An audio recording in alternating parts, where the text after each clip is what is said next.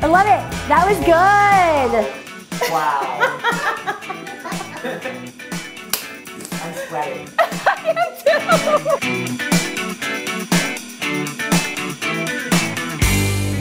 This is School of Hustle, the show where we find advice and inspiration from people who are making their own way. I'm Shannon, the VP of Social here at GoDaddy, and I absolutely live and breathe the hustle of business. Today, I have Kiola George, the founder of the neighborhood-friendly app, Heybor.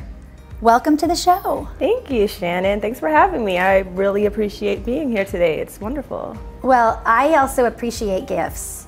I feel like you brought me something. I hate to jump right into presents, but I see it sitting there and I'm kind of excited. I'm so excited to, present you with this. This is our Heybor How You Livin' t-shirt. It is our byline because that is what we want to know for everyone, how you living.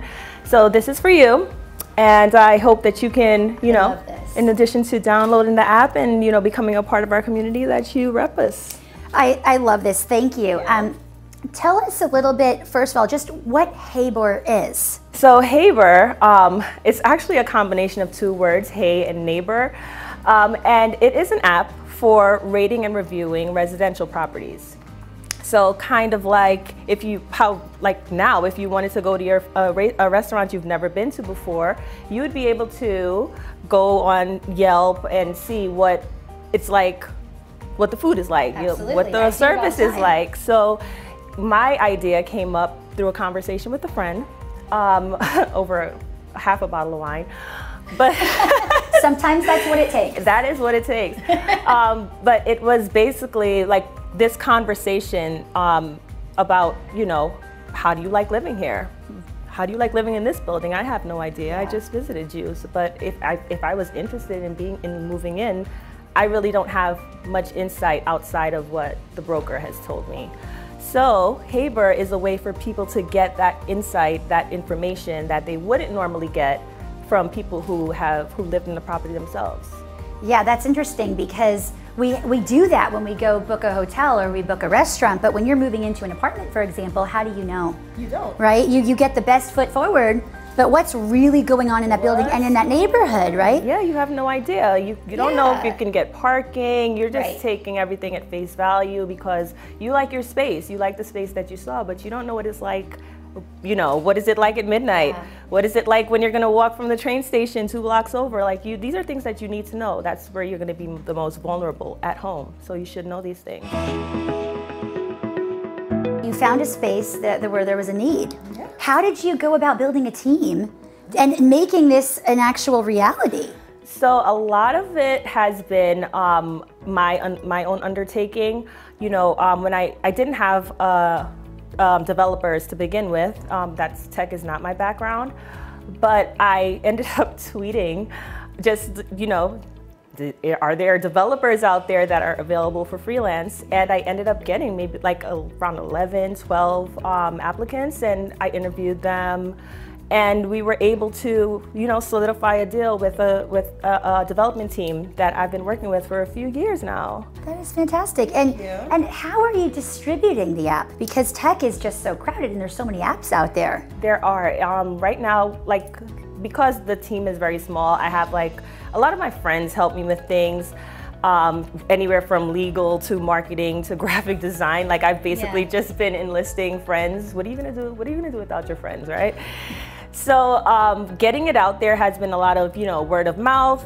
Same, I need my friends to tell people that it's out there until we're able to, secure our seed funding, and then we are able to, have a marketing strategy in place. I love that, and I want to spend some time really digging into your entrepreneurial story. But first, I am a big fan of an icebreaker, a solid icebreaker or a party game that can kind of give me a chance to get to know you a little bit. I know everybody out here is excited to get to know you today and learn from you, but let's start with a game we call Hustle Time. Jonathan, can I have you bring in the cards? So what we're going to do in this game is we're going to set a timer for 60 seconds and ask you questions that are designed to be answered with the first thing that comes to mind. So the longer you think about a question, the less amount of cards you'll get through. And I know you're competitive. I'm very competitive. That's why I'm like. Exactly. You are the leaderboard. You want to be like up there, right? So, well, what's it like? How many do I need? Like, where am I headed? I feel like we've seen 16, 20, that kind of. Like, you want to really go for it. Business. Let's make sure that you shuffle and feel that the cards are fair. I can't shuffle. This is the real test. Boom. Okay, you're happy with that? Jonathan, can we have 60 seconds on the timer? Ready, go. Sour candy or sweet? Sour. Grape flavor, yay or nay? Nay. Song that is currently stuck in your head? Oh, can't stop feeling. Dream dinner guest? Oprah. One word you wish you could take away from the English language? Holla. What is your favorite word? A crap. Fictional place you'd like to visit? Hogwarts. Early bird or night owl? Early bird. Last person you texted? Nicole. Which would you rather add to your life, time or value? Value. Binge watch or watch weekly? Binge watch. Coffee or tea? Coffee. First record you bought with your own money? Cisco. Would you rather fly or talk to animals? Fly. Go-to cocktail? Margarita. Snapchat has a long life or is a lost cause? Lost. Okay, number one guilty pleasure? Wine. If you could have a superpower, what would it be? See through walls. I love it. Done. Oh, I love it. That was good. 18. Wow, so good. Well, nicely done. That was fun. Thank you. Now let's get into the entrepreneurial piece of your business. And I know that people, as well as myself, would love to learn what is the best advice that you have gotten along the way? The best advice that I can say that I've gotten along the way is probably to not take no for an answer. Mostly because my no, someone else's no is not my no. So just because it doesn't work for someone else doesn't necessarily mean that that's going to be my experience. So the no's are for other people, they're not for me. If there's something that I need to go after in life, then I need to go after it, and that's no one else's challenge but my own. Right, that's great. What about on the flip side, the worst advice that you've gotten along the way? You know what? My worst advice that I've ever gotten is to quit while I was ahead, because there's no way to know exactly especially in business, it's a roller coaster. Yeah. So just because you're ahead right now doesn't mean that you can't get further just because you had a setback. Like, right. Today's gonna be great and then tomorrow's not so great. Maybe it'll be a few months where it's not that great. And then just because I was ahead a few months ago doesn't mean that I can't put in more and excel past where I was, at that point. What does success look like for you? For me, success, so I think I will know that I'm successful when I can walk into a room and people know who I am before I've gotten there. Like, I don't have to introduce myself anymore. That's when I'll know that I've made it. Has there ever been a moment in your career where you felt like walking away? Oh yeah, about 6 months ago, funny enough, at that point, I was already, the app had been live and I had already established the business for 2 years. And I felt like I couldn't put in more energy into it. Like, I felt drained, I felt like it wasn't getting anywhere. And I sat down to dinner with one of my girlfriends, and it was the day after I filled out the letter of disillusion. And she said, I told her, I was like, well, tomorrow's probably the day I'm gonna just give it in. And she was like, but what are the odds that you haven't actually put in the amount of work that you actually could have? And I was like, ooh, how dare you be right? So I promised her that I would give it another year and actually hustle. Yeah. And it's been 6 months and it's been an incredible return on the amount of things that I've put in. That's amazing. It's been crazy. What is one thing that you still need to learn? In this past 6 months, I've been working on asking for help. So that's one of my biggest things. Like, I'm really big on taking care of myself, doing things on my own, because then I guess I was saying to myself that I don't need other people to be successful, but that's not true. You need people, you need a team. You need people to help you to attain goals, like real goals. So my biggest thing that I've been working on and that I'm looking forward to improving is asking for help, knowing when that's not my strong suit. Get someone in there that can do that role. Right, it's important to know what you don't know and not be afraid to ask. Yeah, it doesn't make you weak. No, right. It makes you smart, actually. And with that, what is something that you want people to learn from you? I would love for people to learn from me that you have actually no idea what you're capable of, because, like I said, Heybor was never in my, goals. It was never a thing prior to 3 years ago. But once it spoke to me, and a lot of times in life, things speak to you, but you don't really answer. Mm-hmm. And if you can learn anything from me, is that sometimes when life speaks to you, your responsibility is to answer it, to match the call. So that's what I would like anybody to just listen, open up. I like that. That's fantastic. What's next for you? So my next goal for the app itself is I'm pitching investors. I'm getting in front of investors and letting them know about the product, getting more property managers and brokers to understand the app, like this functionality and how it benefits them, as well as the people that rent and the people that live in the property.